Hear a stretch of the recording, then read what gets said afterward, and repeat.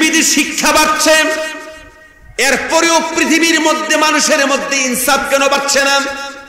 শিক্ষিত পার্সেন্ট বাড়ছে, এরপরেও পৃথিবী থেকে চুরি কমছে না, ডাকাতি কমছে না, বদমাশি কমছে না, ঠিক কিনা বলেন?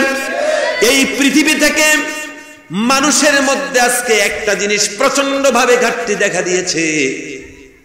আজকে পৃথিবীর মানুষগুলির সামনে দাঁড়ায়া মানুষের মধ্যে মানুষকে খুঁজে পাওয়া যায় না, ঠিক না বলেন? মানুষের মধ্যে মানুষকে খুঁজে পাওয়া যায় না। এই পরিবর্তনটা কেন হলো? কেন মানুষের মধ্যে মানুষকে খুঁজে পাওয়া যায় না? তার সবচেয়ে বড় কারণ হচ্ছে একটা, যে বর্তমান পৃথিবীতে যত শিক্ষা বাড়ছে, এই শিক্ষা হচ্ছে দা প্রফেশনাল এডুকেশন। এই শিক্ষা হচ্ছে একটা প্রফেশন। এই শিক্ষা জাতি তৈরি করার জন্য নয়, এই শিক্ষা হচ্ছে নিজের পকেট ভর্তি করার শিক্ষা, ঠিক না বলেন? আমি এটাকে ভালো করে ব্যাখ্যা করার প্রয়োজন নাই, এটা আপনারা বুঝতেছেন। একজন ব্যক্তি শিক্ষিত হয়ে হয়তো অ্যাডভোকেট হবে। সব অ্যাডভোকেট খারাপ না, সব পুলিশ মোটেও খারাপ না, সব ম্যাজিস্ট্রেট খারাপ নয়, কিন্তু তার মধ্যে অনেকে তো খারাপ আছে, আছে কিনা বলেন? একজন অ্যাডভোকেট বলেন যথেষ্ট পড়াশোনা করে এলএলবি করেছেন, এরপরে যদি আপনি তার কাছে একটা কেস নিয়ে যান, আমি কথাটা খুব বেশি বেশি করে বলে থাকি যে রাস্তার মধ্যে ডাকাতেরা ডাকাতি করে, আপনার নগদ পয়সা তারা ডাকাতি করে নিয়ে যায়, আপনার বাড়ি ঘরের মধ্যে তারা হানা দেয় না, আপনার পকেটে যেটা আছে বাস এটাই নিয়ে গেল, আর না হয় বাড়ি ঘরের মধ্যে যারা হানা দেয় উপস্থিত বাড়ির মধ্যে যা আছে তাই তো নিয়ে যায়, ঠিক কিনা বলেন? কিন্তু আজকে এক শ্রেণীর জ্ঞান পাপী, যারা জ্ঞানী মানুষ, যারা শিক্ষিত, তারা কোট এবং টাই পরে, তারপরে কলম দিয়ে তারা ওই ডাকাতরা যেমন ডাকাতি করে, ডাকাতদের হাতিয়ার হচ্ছে ওসি। আর প্যান্ট শার্ট পরা এক শ্রেণীর মানুষ ভদ্র পোশাক পরে, ওই শ্রেণীর মানুষ ডাকাতি করে, তারা তাদের ডাকাতির হাতিয়ার হচ্ছে মশি। এক শ্রেণীর ডাকাতি করে ওসি দিয়ে, মানে তলোয়ার দিয়ে, আরেক শ্রেণীর মানুষ ডাকাতি করে কোটি কোটি টাকা মারছে, তারা মশি দিয়ে, মানে কলম দিয়ে, ঠিক কিনা জোরে বলেন? এক শ্রেণীর মানুষ ডাকাতি করছে তলোয়ার দিয়ে, আরেক শ্রেণীর মানুষ ডাকাতি করে লুট করছে তার কলম দিয়ে, ঠিক না? 80 গুণ মিষ্টি হচ্ছে মধু, চিনির চাইতেও 80 গুণ বেশি মিষ্টি মধু।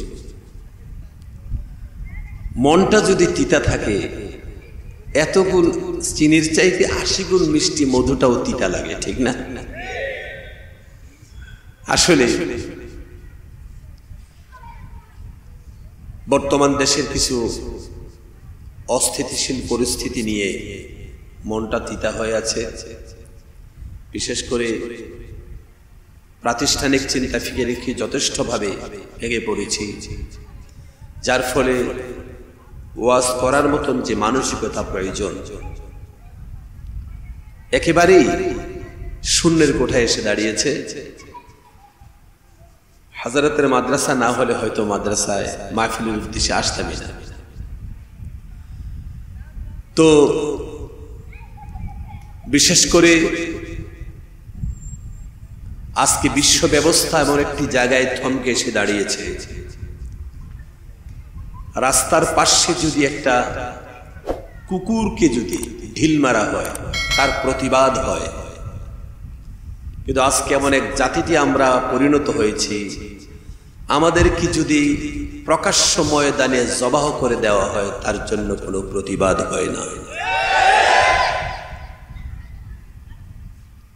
আজকের এই কঠিন পরিস্থিতির মধ্যে আমরা যারা দিনকে ভালোবেসে রাতের ঘুমকে হারাম করে আমরা সমস্ত প্রয়োজনের ঊর্ধ্বে এই দ্বীনি মেহফিলকে প্রাধান্য দিয়ে এই মেহফিলে আমরা যারা বসতে পারলাম, সেজন্য আমরা সকলে হৃদয়ের গভীর থেকে সানন্দে সাগ্রহে আমরা সকলে আকাশ বাতাসকে মুখরিত করে আমরা সকলে পড়ছি আলহামদুলিল্লাহ। হাজরিন, রাত এখন প্রায় 12:14 বাজে। তার মানে হচ্ছে বাংলাদেশের সময় প্রায় 1:45 কাটা ছুঁই ছুঁই করছে। তো আপনাদেরও বাড়ি ফিরতে হবে, আমাকেও যেতে হবে অনেকটা দূরে। কে বলেছে কথা এটা দেখবেন না, কি বলা হয়েছে কথা সেটা দেখবেন। এ পর্যন্ত মুহাক্কিকিনরা যথেষ্ট তাহকিক করে কথা বলেছেন, আপনারা শুনেছেন, আমিও কিছুটা শুনেছি। বিশেষ করে আজমি সাহেবের আলোচনা প্রায় সবটাই শুনেছি। তো আমার নিজেরও যথেষ্ট ফায়দা হয়েছে, আপনাদের তো বটেই। তো এখন বিদায়ের সময় কয়েকটি অগোছানো কথা আপনাদেরকে ছড়িয়ে ছিটিয়ে দিতে চাই। আশা করি ইনশাআল্লাহুল আজিজ আমরা এখান থেকে যদি মোনাজাত করে বেরিয়ে যাই, আল্লাহ পাক আমাদের মোনাজাতকে ফিরিয়ে দিবেন না। কারণ মুস্তাজাবুদ দাওয়া, যাদের দোয়া আল্লাহ পাক কবুল করেন, 3 শ্রেণীর মানুষ যাদের দোয়া আল্লাহ পাক কবুল করেন। নবী করিম সাল্লাল্লাহু আলাইহি ওয়াসাল্লামের হাদিস, আল্লাহর নবী বলেছেন, কোন উৎপীড়িত নিপীড়িত মাজলুম কোন মানুষ যদি আল্লাহর দরবারে কোন মানুষের জন্য যদি দোয়া করে, আল্লাহর নবী বলেছেন এটা আল্লাহ পাক কবুল করে নেন। আর কোন সন্তানের জন্য যদি, কোন মা বাবা যদি সন্তানের জন্য দোয়া করে, আল্লাহ পাক তা কবুল করে নেন। আর কোন মুসাফির মানুষ যদি কোন মানুষের জন্য যদি দোয়া বাবদ দোয়া করে, আল্লাহর নবী বলেছেন সে দোয়া সঙ্গে সঙ্গে আল্লাহর দরবারে কবুল হয়ে যায়। সুতরাং ব্যক্তির মধ্যে যথেষ্ট শূন্যতা আমার রয়েছে, ব্যক্তিত্বের মধ্যে যথেষ্ট রকমের শূন্যতা রয়েছে, কিন্তু দিনের কাজে আমি মুসাফির। সেজন্য ইনশাআল্লাহ এই মাদ্রাসার এই অধিবেশনে ইনশাআল্লাহুল আজিজ আখিরে মোনাজাত করব এবং আখিরে মোনাজাত করেই এখান থেকে বেরিয়ে যাব, বলি ইনশাআল্লাহ। হাজরিন, এ পর্যন্ত আমরা যত কথা শুনলাম, আল্লাহ পাকের কাছে ফরিয়াদ করছি সমস্ত কথাগুলি যেন আমরা জীবনে ধারণ করে জীবনকে যেন সুপ্রসন্ন করতে পারি, জীবনকে যেন আরো বেশি মুনাব্বর করতে পারি, আলোকিত করতে পারি, জীবনটাকে যেন আরো বেশি ইসলামের রঙে রঙিন করতে পারি, জীবনটাকে যেন আরো বেশি অত্যন্ত সাবলীল করতে পারি, জীবনটাকে যেন রাসূল করিম সাল্লাল্লাহু আলাইহি ওয়াসাল্লামের উসওয়ায়ে হাসানার এই সৌন্দর্যতা দিয়ে যেন আমরা আমাদেরকে আরো বেশি সুন্দর করতে পারি। আল্লাহ যেন তৌফিক দান করে, বলে আমিন। প্রিয় হাজরিন, যে কথা বলতেছিলাম, আজকে পৃথিবীতে কথা শুনতে অসুবিধা হচ্ছে। আজকে পৃথিবীতে যে কঠিন একটি অবস্থার মুখোমুখি আজকে বিশ্বের মুসলিম আছে, এই সিমটমসটা কিন্তু সাধারণ সিমটমস নয়। এই সিমটমসটা কিন্তু সাধারণ সিমটমস নয়।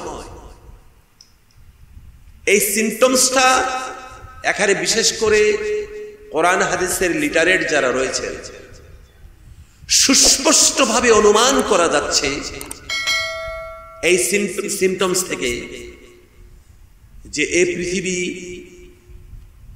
নবী করিম সাল্লাল্লাহু আলাইহি ওয়াসাল্লামের বর্ণিত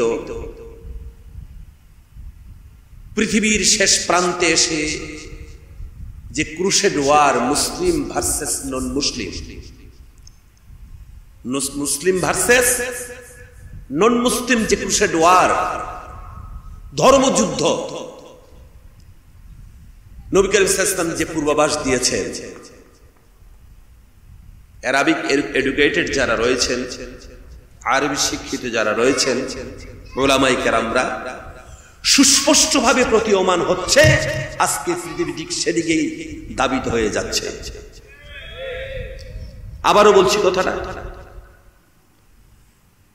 কিয়ামতের পূর্বে ক্রুসেড ওয়ার বুঝেন, যেটাকে আমরা বাংলায় বলি ধর্মযুদ্ধ।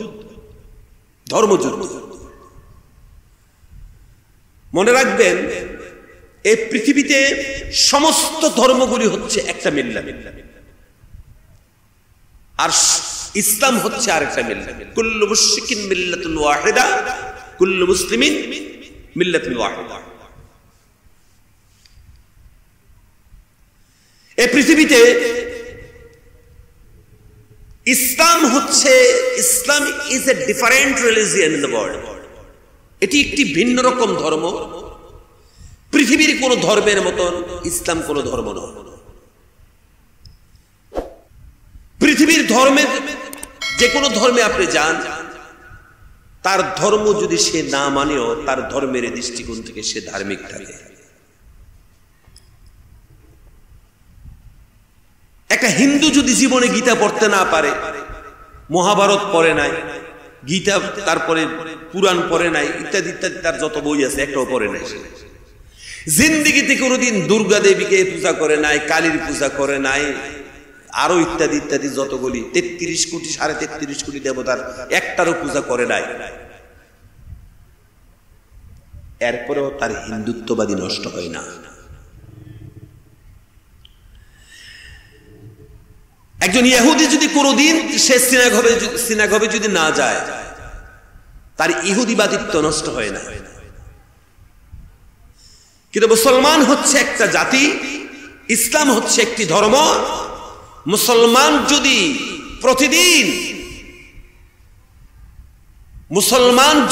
প্রতিদিন ইসলামের পথে যদি না চলে, ইসলাম থেকে যদি পদস্খলিত হয়ে যায়, তাহলে এই ব্যক্তিটার মধ্যে আর নন মুসলিমের মধ্যে কোনো পার্থক্য থাকে না।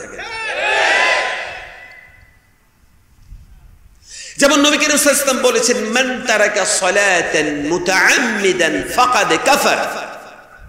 যে ব্যক্তি ইচ্ছা করে এক ওয়াক্ত নামাজ ছেড়ে দিল, সে কি করেছে? সে কুফরি করেছে।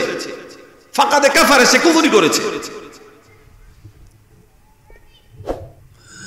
আবার অনেক কথা আছে যে কথাগুলি আমরা মুসলমান হিসাবে অনেকেই না জেনে বলি, অথচ কথাগুলি বললে আমরা মুসলমান থাকি না। যেমন নবীর ধন শফিকে দিয়ে নবী গেছে বেকার হয়ে, এমন কথা আছে না নাই? আল্লাহর ধন নবীকে দিয়ে আল্লাহ গেছে গায়েব হয়ে, নবীর দন খাজাকে দিয়ে নবীর দন খাজাকে দিয়ে নবীও গেছে বেকার হয়ে। এখন এই সমস্ত অনেকগুলি কথা আবার আমরা মুসলমানের সুরতের এক শ্রেণীর ব্যক্তিরা বলে থাকি, ঠিক কিনা বলেন? এ সমস্ত কথাগুলি একেবারেই সুস্পষ্টভাবে কুফরি কথা।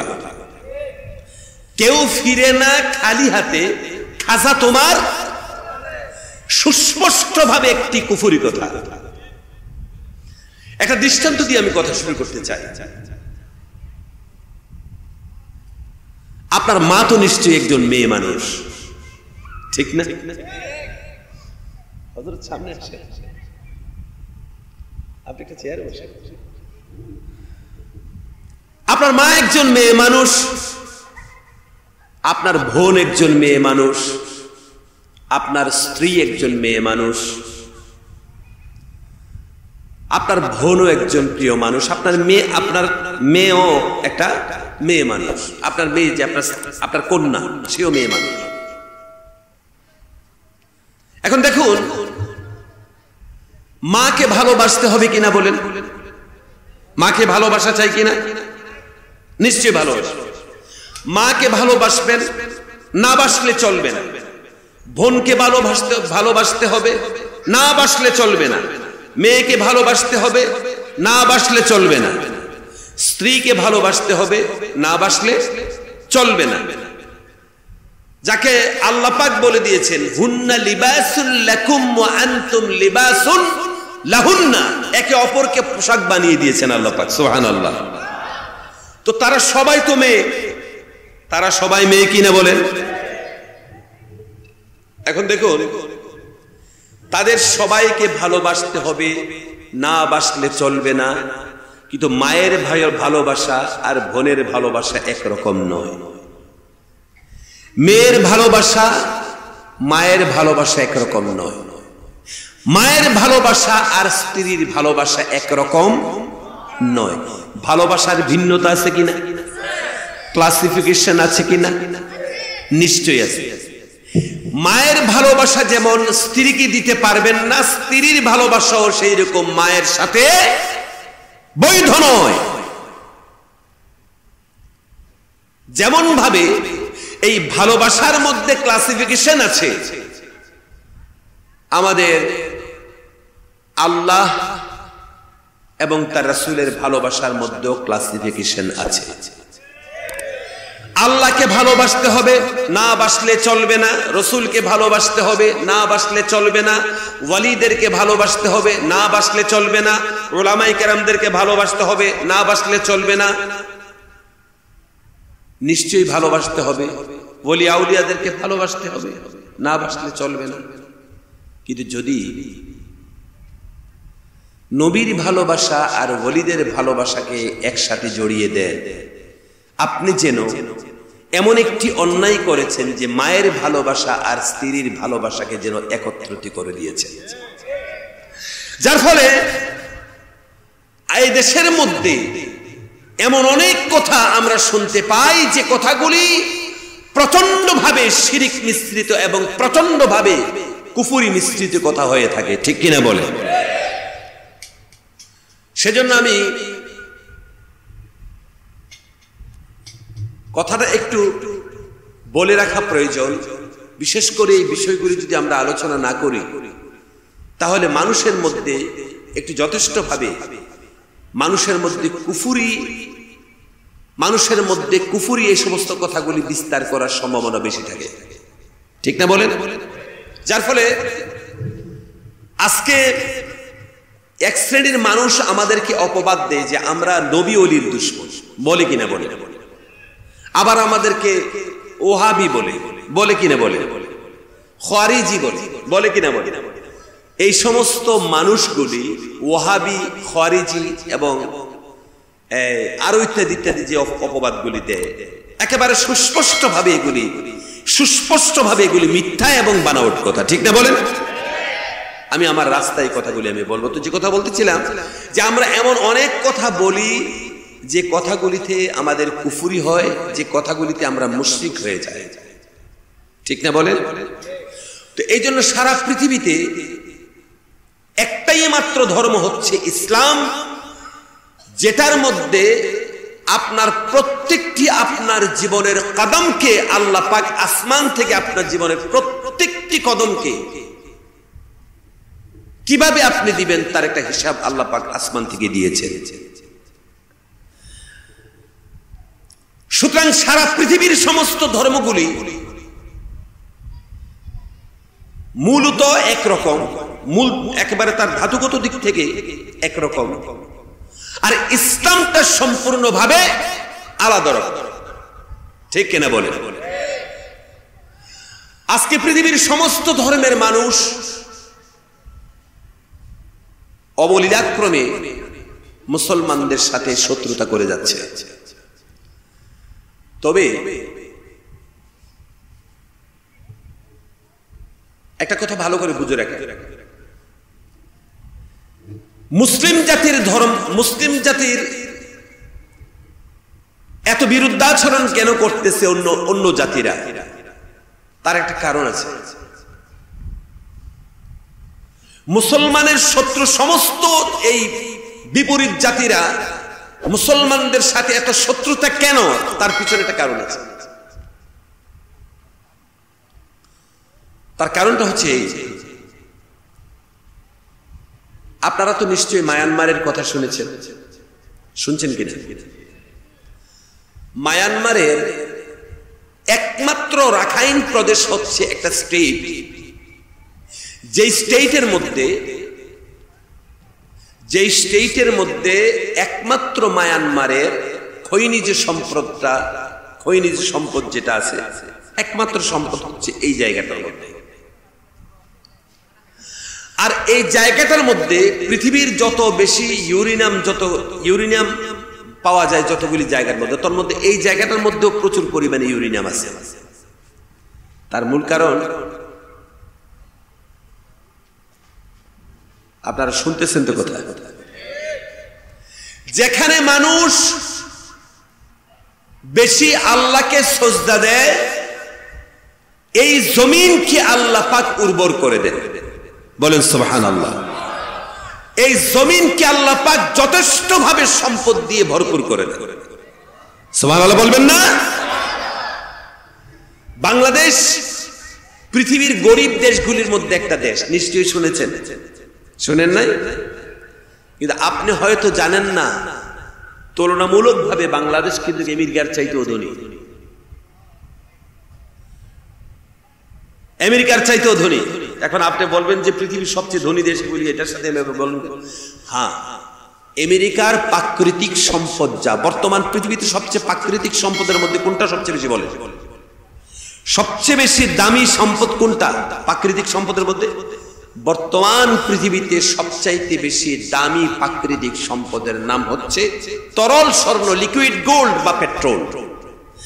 এই যে খনিজ সম্পদ, আমি আজ থেকে প্রায় 10-15 বছর আগে বা 18 বছর আগে শুনেছি যে বাংলাদেশের গোটা বাংলাদেশটা আপনার তেলের উপরে ভাসতেছে, এবং পদ্মা নদী বা মেঘনা নদী যতটা প্রশস্ত, বাংলাদেশের উত্তর সীমান্ত থেকে বাংলাদেশের জমিনের নিচে দিয়ে বঙ্গোপসাগরের চ্যানেলের দিকে গিয়েছে এমন একটি নদী, আমাদের মাটির নিচে দিয়ে এমন একটা নদী, একটা তেলের নদী প্রবাহিত হচ্ছে। সুবহানাল্লাহ পড়ে। এত সম্পদ বাংলাদেশের মধ্যে সবচাইতে বেশি যে জায়গাগুলোর মধ্যে আলিম রয়েছে, তোর মধ্যে একটা বেশি আলিম হচ্ছে ব্রাহ্মণবাড়িয়াতে, ঠিক না?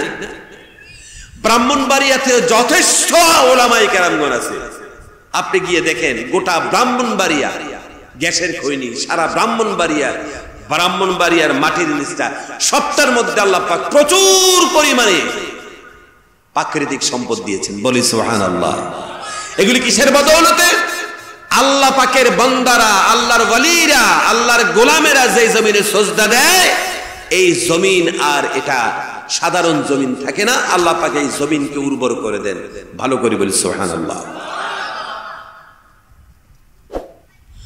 মুআজ্জাজ হাজিরিন, আল্লাহ রাব্বুল ইজ্জত ওয়াল জালাল এই পৃথিবীর মধ্যে দুইটা জাতি করেছেন, একটা জাতি মুসলমান আর একটা জাতি গায়র মুসলমান। এই দুইটা জাতির কয়েকটা বড় ধরনের পার্থক্য রয়েছে। মুসলমান জাতি এবং গায়র মুসলমান জাতির মধ্যে বড় ধরনের কয়েকটা পার্থক্য রয়েছে। সম্মানিত হাজিরিন, যারা পৃথিবীতে কাফের মুশরিক যারা রয়েছেন, তাদের জিন্দেগি একটু ভালো করে যাচাই করে দেখুন, তাদের জিন্দেগিটা অনেকটা পশুদের জিন্দেগির মতন, ঠিক কিনা জোরে বলেন? তাদের মূল উদ্দেশ্য কি? মূল উদ্দেশ্য হচ্ছে, একটা পশু, একটা জানোয়ারের কাজ কি? তার খাবারের জন্য, তার খাবার চাই, তার শরীরের জন্য, শোয়ার জন্য একটু জায়গা পাইলেই বাস চলে, একটু শান্তির জন্য শোয়ার জন্য একটু জায়গা চাই। আর দ্বিতীয়টা হচ্ছে তার যৌন খিদা নিবারণ করার জন্য বিপরীত লিঙ্গের কাউকে চাই, ঠিক না? এবার তাদের জিন্দেগিটা, কাফেরদের জিন্দেগিটা একটু ভালো করে দেখুন তো। খাবারের জন্য আমার পেট ভরার জন্য খাবার চাই, আর যৌনতাকে চরিতার্থ করার জন্য আমার বিপরীত লিঙ্গের কাউকে চাই। যৌনতাকে চরিতার্থ করার জন্য বিপরীত লিঙ্গের কাউকে আমি চাই। তাহলে পশুদের জিন্দেগি আর তাদের জিন্দেগির মধ্যে কোনো পার্থক্য আছে? এই জন্য আল্লাহ রাব্বুল ইজ্জাত ওয়াল জালাল বলেছেন, উলাইকা কাল আনআমি বাল হুম আদাল। উলাইকা কাল আনআম, তারা পশুর মতন, বরং তারা পশু। বাল হুম আদাল, পশুর চাইতেও তারা নিকৃষ্ট। কথা বুঝতে পারছেন? সম্মানিত হাজরিন, আমি কোরআনুল কারীমের যে আয়াত দুটো পড়েছি, আল্লাহ রাব্বুল ইজ্জাত ওয়াল জালাল আসমান থেকে এই বিশ্বের মানুষের জন্য আসমানি বার্তা যেটা প্রথম দিয়েছেন, এই আয়াতটা আপনাদের সামনে তেলাওয়াত করেছি। খুব গভীরভাবে যদি মনোযোগ সহকারে আমরা শুনি, নিশ্চয়ই আমাদের ভিতরের অনেক অন্ধকারচ্ছন্নতা আল্লাহ পাকের এই আয়াতে কারিমের বদৌলতে ইনশাআল্লাহ আমাদের দিল আল্লাহ পাক রওশন করে দিবে। জোরে বলি ইনশাআল্লাহ। মুআজ্জাজ হাজরিন, আজকে সারা পৃথিবীর মধ্যে শিক্ষিত মানুষের অভাব নেই, শিক্ষার মোটেও অভাব নেই, বরং দৈনিক শিক্ষিত মানুষের পার্সেন্টেজ যথেষ্টভাবে বেড়ে চলেছে। ঠিক কিনা বলেন? যথেষ্টভাবে শিক্ষিতর পার্সেন্ট বাড়ছে। কিন্তু বলতে পারবেন কি শিক্ষিত বাড়ছে বটে, কিন্তু পৃথিবীটা শিক্ষিত বাড়ছে, সেজন্য পৃথিবীটা পৃথিবীতে শান্তিও বাড়ছে। বলতে পারবেন কিনা? শিক্ষিত বাড়ছে, শান্তি বাড়ছে না। ঠিক না?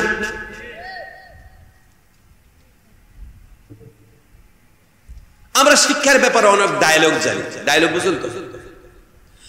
আমরা অনেক ডায়লগ বলতে জানি শিক্ষার পক্ষে। শিক্ষা জাতির মেরুদণ্ড, কথা আছে না নাই? জাতির মেরুদণ্ড, এই রকমের শিক্ষার প্রয়োজনীয়তার উপর আমরা যথেষ্ট কথা আমরা শুনি, দেখি। কিন্তু হাজরিন, পৃথিবীতে শিক্ষা বাড়ছে, এরপরেও পৃথিবীর মধ্যে মানুষের মধ্যে ইনসাফ কেন বাড়ছে না?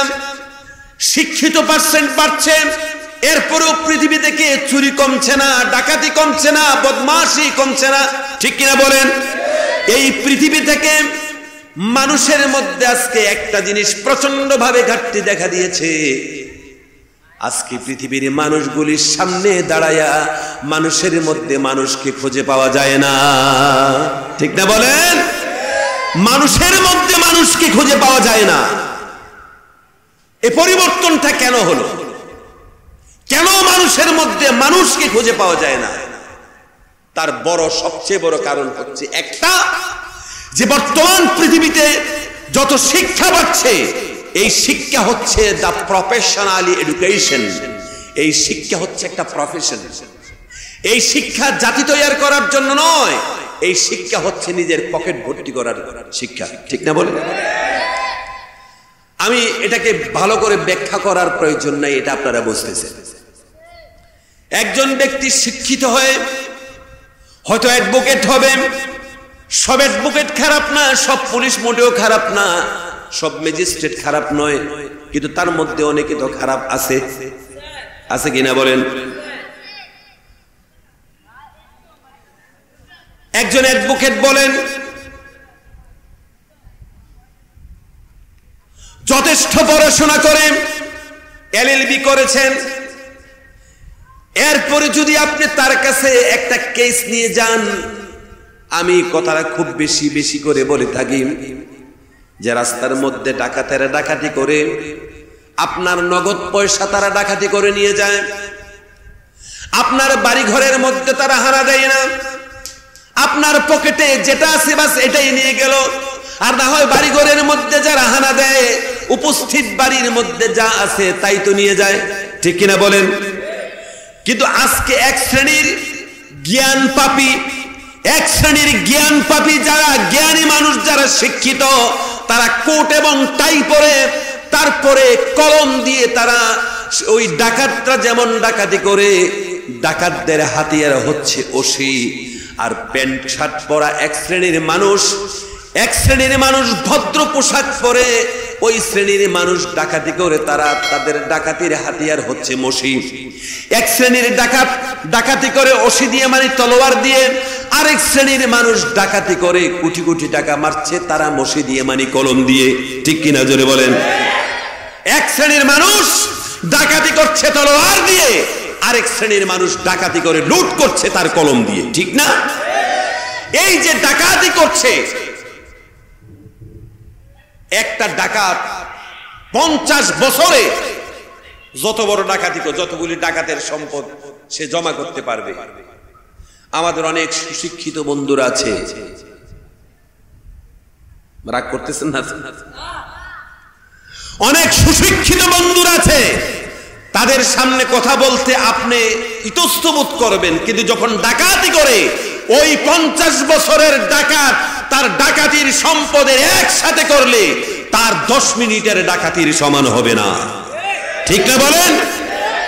তাহলে পৃথিবীতে শিক্ষা বাড়ছে, শিক্ষার সাথে সাথে এই পৃথিবীর শান্তি বাড়ছে না। তার কারণ হচ্ছে আমাদের একটা বড় ধরনের গ্যাপ কিন্তু আছে, একটা ক্রাইসিস আছে, একটা বড় ধরনের ভুল আমরা করছি, একটা বড় ধরনের অন্যায় আমরা করছি। আর সেই অন্যায়টা হলো, আমরা যখন পড়া শুরু করেছি সেটা প্রভুর নামে শুরু করি নাই।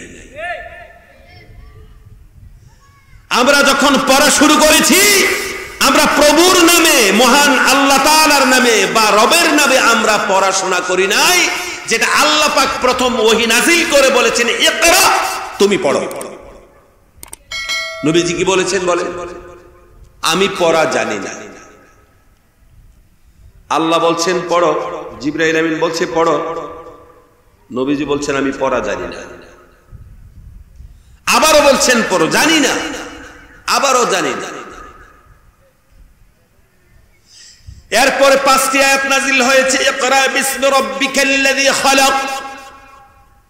এবার রাসূল মুখস্থ করেছেন, সিনার মধ্যে প্রথিত করেছেন, পড়ো তুমি তোমার রবের নামে, প্রভুর নামে পড়ো, তুমি তোমার পালনকর্তার নামে পড়ো, তুমি তোমার সৃষ্টিকর্তার নামে, তোমার আল্লাহর নামে।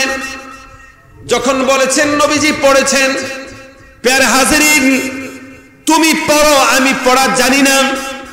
নবী করিম সাল্লাল্লাহু আলাইহি সাল্লামের সাথে তো পড়তে পারতেন ইকরা, ঠিক কিনা? নবী করিম সাল্লাল্লাহু আলাইহি সাল্লাম কিন্তু জিবরাইল আমিনের সাথে পড়তে পারতেন ইকরা, আমি পড়া জানি না। এটা কেন বলেছেন? সম্মানিত বন্ধুরা আমার, এই ছোট্ট একটা আয়াত থেকে পৃথিবীর মানুষ ভালো করে শিক্ষা নিয়ে নিন। এই ছোট্ট আয়াত থেকে পৃথিবীর মানুষ যদি ভালো করে শিক্ষা নিয়ে নিন, আল্লাহর কসম করে বলি, আজকের এই মার্চ মাসের কত তারিখ? আজকে এই 19 তারিখ, মার্চ মাসের এই 19 তারিখ। আজকের এই দিন থেকে কিয়ামত পর্যন্ত, আজকের এই দিন থেকে যদি মানুষ এই জায়গাটা ফলো করে, আমরা পড়ব কিন্তু প্রভুর নামে, আমরা পড়ব কিন্তু রবের নামে। এই জায়গাটার মধ্যে যদি পৃথিবীর সমস্ত মানুষগুলি যদি চলে আসে, আল্লাহ পাকের জাতের কসম খেয়ে বলছি, তাদের মধ্যে যেই ব্যক্তিত্ববোধ, তাদের মধ্যে যেই পার্সোনালিটি, তাদের মধ্যে যেই এমন একটা সুন্দর ব্যক্তিত্ববোধ তৈরি হয়ে যাবে, এমন একটা বৈশিষ্ট্য তাদের মধ্যে হাজির হয়ে যাবে, এমন একটা বৈশিষ্ট্যর তাসির তাদের মধ্যে চলে আসবে। এই মানুষটা কিয়ামত পর্যন্ত যদি মানুষটাকে চেষ্টা করেন, এই মানুষটা দিয়ে কোনোদিন কলম দিয়ে ডাকাতি করা সম্ভব হবে না। ঠিক না? এই মানুষটা জীবনে কোনোদিন কলম দিয়ে ডাকাতি করবে না, আপনি তাকে দিয়ে কলম দিয়ে এবং তাকে দিয়ে আপনি ডাকাতি করানো সম্ভব না। ঠিক না বলেন? ভাইরা আমার, বলছি প্রথমে, এখন এই রাত্র এখন এই 1টার উপরে বাজে, এখন তো মাইক ছেড়ে দেওয়া উচিত। আমি মা বোনেরা আছেন, মা বোনদের জন্য আমি কিছু কথা বলবো। বিশেষ করে আমি আজকে অত্যন্ত জরুরি কিছু কথা মা বোনদের জন্য বলতে আমি চাই, যেটা মা বোনদের জন্য প্রয়োজন। তো হাজিরিন, আলোচনা খুব বেশি করব না। আজকে পৃথিবীতে যদি পৃথিবীর সমস্ত মানুষগুলি যদি এই ছোট্ট আমল করে এই পৃথিবীতে যত শিক্ষিত বাড়বে, শিক্ষিত মানুষ কর্তৃক মানুষ অত্যাচারিত হবে না, ঠিক না? আজকে পৃথিবী, আরেকটি কথা বলি, আমাদের যতগুলি ব্যাংকিং পলিসি আছে, আপনাদের বাংলাদেশের ব্যাংকিং পলিসি আমি খুব বেশি জানি না, তবে একবারে জানি না বললেও ঠিক হবে না। এই ব্যাংকিং পলিসিগুলিতে সুদ দেয় কিনা বলেন, জোরে বলেন। তাদের একটা ফিলোসফি আছে, মানি বিগেস্ট মানি, টাকায় টাকাকে বড়।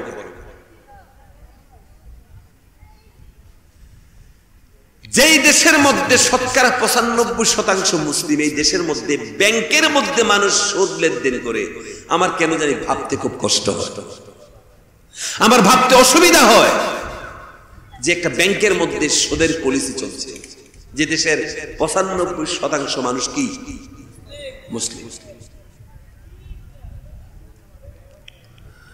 সম্মানিত বন্ধুরা আমার, নবীজির কাছে হযরতে জিবরাইল আমিন এসে বলেছেন পড়ো, আমি পড়া জানি না। তার মানে নবীজি মূর্খ নাকি? মূর্খ? তাহলে নবীউল উম্মি মানে কি? উম্মি নবী অর্থ কি?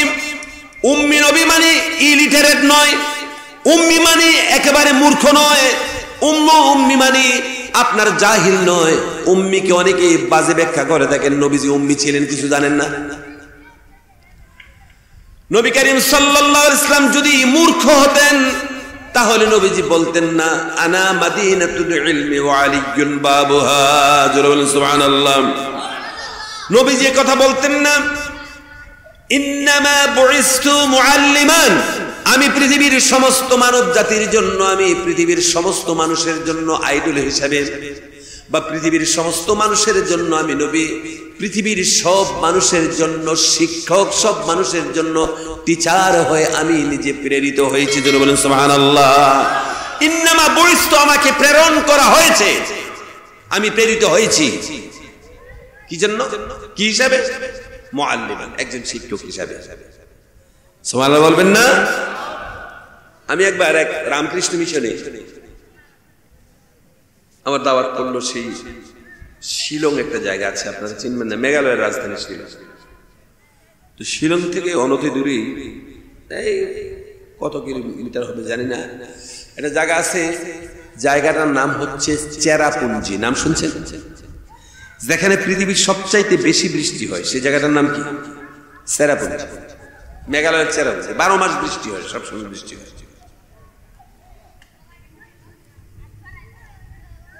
মুআজ্জাজ হাজিরিন, ঘুমিয়ে যান, রাত্র অনেক হয়ে গেছে, ম্যাচ ছেড়ে দিই। তো এখানে একটা রামকৃষ্ণ মিশন আছে, দাওয়াত করেছে, গেলাম। তো আমি উসওয়ায়ে হাসানার উপরে কথা বলেছি এবং শিক্ষার গুরুত্বের উপরে কথা বলেছি। বিশ্বাস করেন, আমার অনুভূতির কথা আপনাকে বুঝাতে পারবো না। আমার আলোচনার পরে বেশ কয়েকজন ঠাকুর এসে আমাকে বললেন যে আপনি যে বিষয়গুলি আজকে আলোচনা করছেন, আমরা বিভিন্ন ইউনিভার্সিটিতে পড়াই বা বিভিন্ন ভাবে আমরা মূর্খ নই, আমরা বিভিন্ন জিম্মাদারিতে আমরা আসলে ইসলামকে এত ভালোভাবে আমরা বুঝিয়ে নেই। যদি বুঝতাম, আজকে আপনি উসওয়ায়ে হাসানা এবং শিক্ষার গুরুত্ব নিয়ে যে কথা বলেছেন, আমি ওজন করে দেখেছি, আপনার এই কথাগুলি যদি পৃথিবীর বিশ্ব ব্যবস্থা যদি কথাগুলি মেনে নেয়, তাহলে পৃথিবীতে আর কোনো সংবিধানেরও দরকার নাই, আর কোনো কিছু দরকার নাই। বলেন সুবহানাল্লাহ।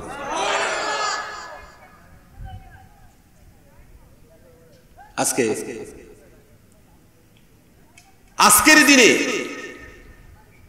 এই পৃথিবীতে শিক্ষিত বাড়তেছে, শিক্ষিত মানুষগুলি আজকে কেন এতটা অমানুষ হয়ে গেল, তার মূল কারণ হচ্ছে একটা, যে তারা যত অমানুষের কথা বলছে, রাগ করবেন না, রাগ করবেন না, সব শিক্ষিতরা নয়, বরং অনেক শিক্ষিতরা, আধুনিক শিক্ষিতরা আছেন যারা তাহাজ্জুদ পড়ে, যারা হাতের মধ্যে তাসবিহ রাখে, যারা সব সময় আমরু বিল মারুফ এবং নহী আনিল মুনকারের উপরে কাজ করে কিনা বলেন?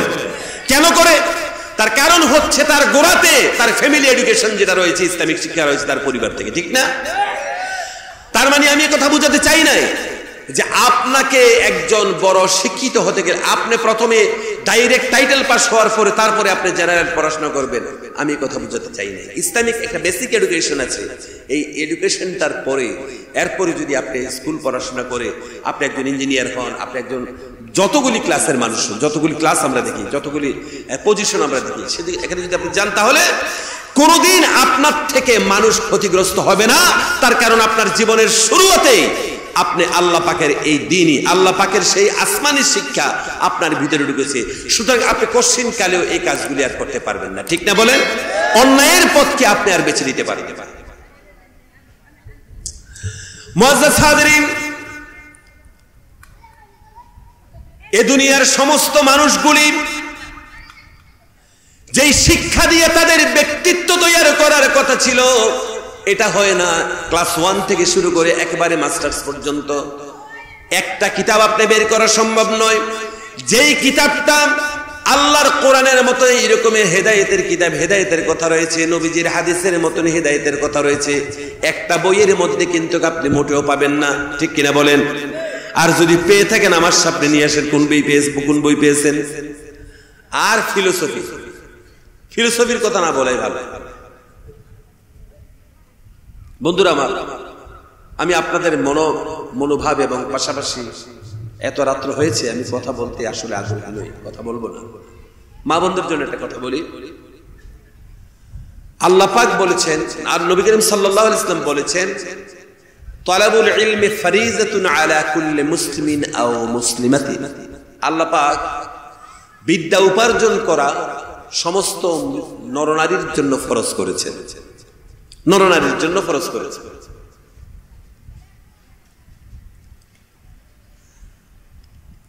আজকে এই যে নরনারী,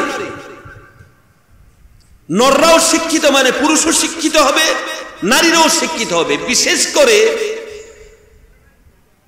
বর্তমান সময়ে নারীদের মধ্যে ইসলামিক শিক্ষার অভাব থাকার কারণে আজকে নারী কর্তৃক বড় ধরনের ষড়যন্ত্রের বড় ধরনের শিকার হয়ে যাচ্ছে জাতি।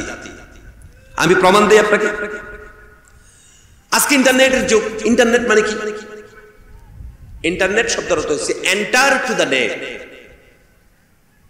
এই নদী টদির মধ্যে বা এই খাল পুকুরের মধ্যে একটা জাল বসায় মানুষ মাছ ধরার জন্য, আপনাদের দেশের ভাষায় এটাকে বলা হয় কারেন্ট জাল। কারেন্ট জাল দেখেন না কখনো? যেটার মধ্যে যদি একবার ঢুকেন, মাছ যদি একবার ঢুকে, সুলুপুটি থেকে শুরু করে বোয়াল পর্যন্ত যত মাছ আছে, ঢুকছেন আর বের হওয়া সম্ভব না। ঢুকছেন তো জনমের মতন ঢুকছেন, বের হতে পারবেন না। ইন্টারনেট, নেট মানে কি? জাল না? ইন্টারনেট হচ্ছে ওই একটা ইহুদি নাসারার জাল, যেটা এমন ভাবে বানানো হয়েছে, এই জালের মধ্যে একবার যদি আপনি ঢুকে যান আর কখনো হয়তো জীবনে বের হওয়া সম্ভব নাও হতে পারে, আর পারবেন না আপনি। আর এই ইন্টারনেটটাকে পরিচালনা করছে কে? মুসলমান না ইহুদি নাসারারা? আর আল্লাহ পাক বলেছেন, হে রাসূল, আপনার ইহুদি এবং নাসারা, ওয়ালান তারদা আনকাল ইয়াহুদ ওয়ালান নাসারা হাত্তা তাত্তাবিয়া মিল্লাতাহুম। হে রাসূল, আপনি কখনো ইহুদি নাসারাকে বন্ধু হিসেবে পাবেন না যতক্ষণ না পর্যন্ত আপনি নিজে যতক্ষণ পর্যন্ত ইহুদি নাসারাদের হতে পারেননি, তাদের মতন হতে পারেননি বা তাদেরকে অ্যাকসেপ্ট করেননি, এতক্ষণ পর্যন্ত আপনি তাদেরকে বন্ধু হিসাবে পাবেন?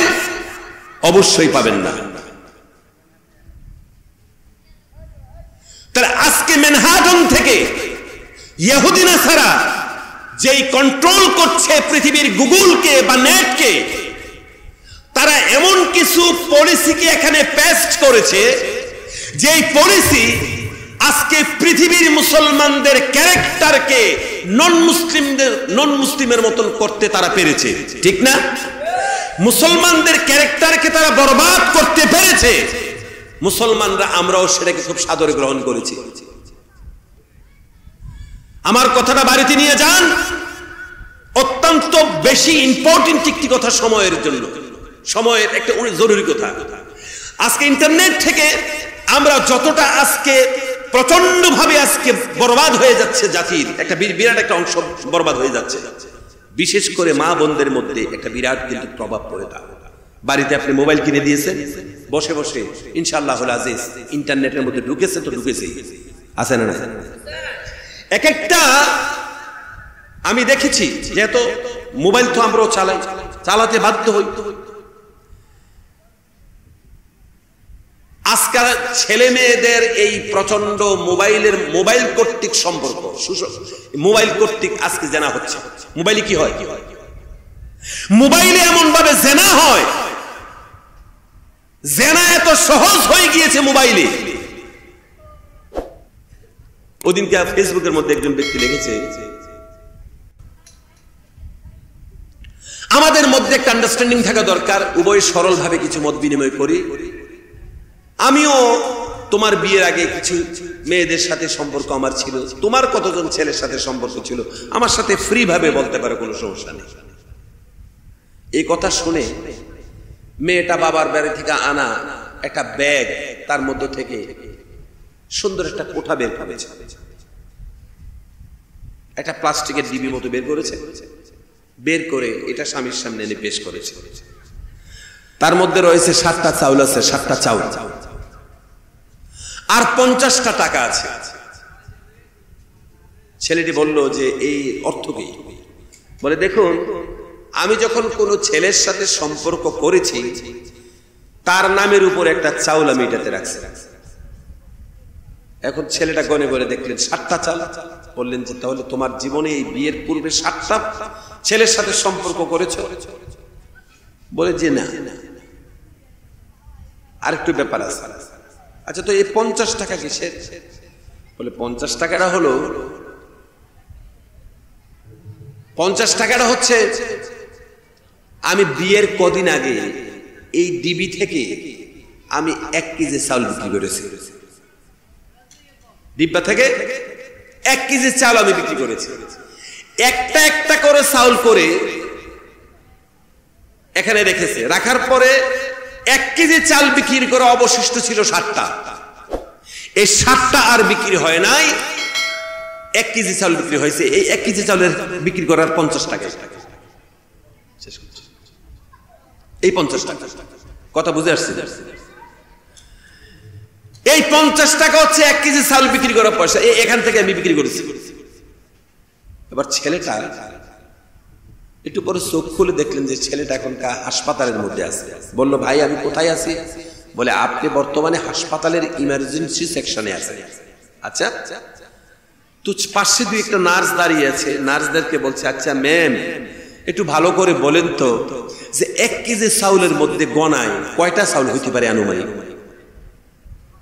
বুঝেন নাই? বুঝেছেন খানিক পরে। 1 কেজি চাউলের মধ্যে গনায় কয়টা চাউল হতে পারে? তার মানে হচ্ছে আজকে আমাদের ছেলে মেয়েরা মোবাইলের মধ্যে প্রেম ভালোবাসা নামের এমন এক প্রচন্ড ভাবে জেনার মধ্যে জড়িয়ে গিয়েছে। আজকে ইমু বা বিভিন্ন মেসেঞ্জারে আজকে সুস্পষ্ট ভাবে দেহ ব্যবসা চলছে, সুস্পষ্ট ভাবে দেহের আপনার এই ফিমেক্সিং বিনিময় হচ্ছে, ঠিক কিনা জোরে বলেন? তো যার ফলে আজকে ইহুদি নাসারা যে জাল আমাদের মধ্যে বিস্তার করেছে, এটা আজকে ফলে ফুলে পরিণত হয়েছে।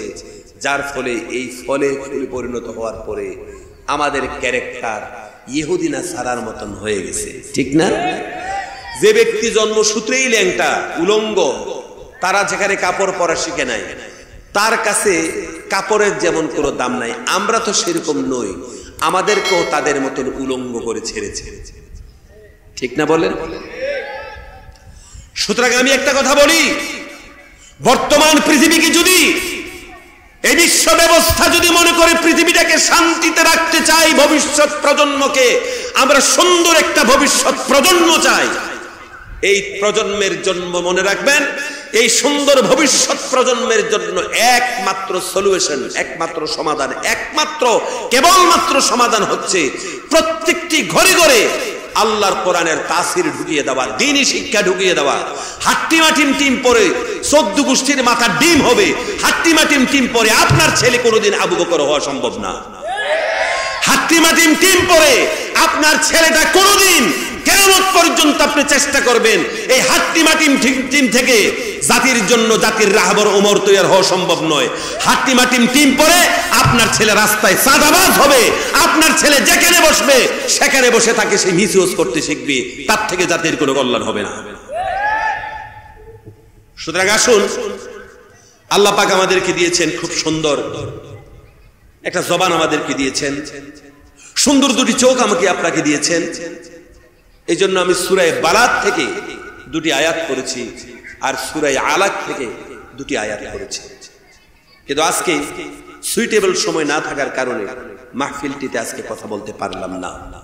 আমি আপনাদেরকে অনুরোধ করছি, আল্লাহ পাক বলেছেন আলাম নাজআল লাহু আইনাইনি ওয়া লিসানান ওয়া শাফাতাইন ওয়া হাদাইনাহুন নাজদাইন। বলি আল্লাহু আকবার। সম্মানিত বন্ধুরা আমার, আল্লাহ পাক বলেছেন যে আমি কি তোমাদেরকে আলাম নাজআল লাহু আইনাইন, আমি কি তোমাদেরকে 2টি চক্ষু দেই নাই? আমি কি তোমাদেরকে 2টি ঠোঁট দেই নাই? তোমাদেরকে কি একটা জিহ্বা দেই নাই? বন্ধুরা আমার, অত্যন্ত গুরুত্বপূর্ণ একটি আয়াত, যে আয়াতটার তর্জমা অত্যন্ত বেশি জটিল তর্জমা রয়েছে। স্বাভাবিকভাবে আমি তার অর্থটা আপনাদের সামনে করে দিয়েছি, কিন্তু তার অস্বাভাবিক কিছু মতলব তার মধ্যে রয়েছে।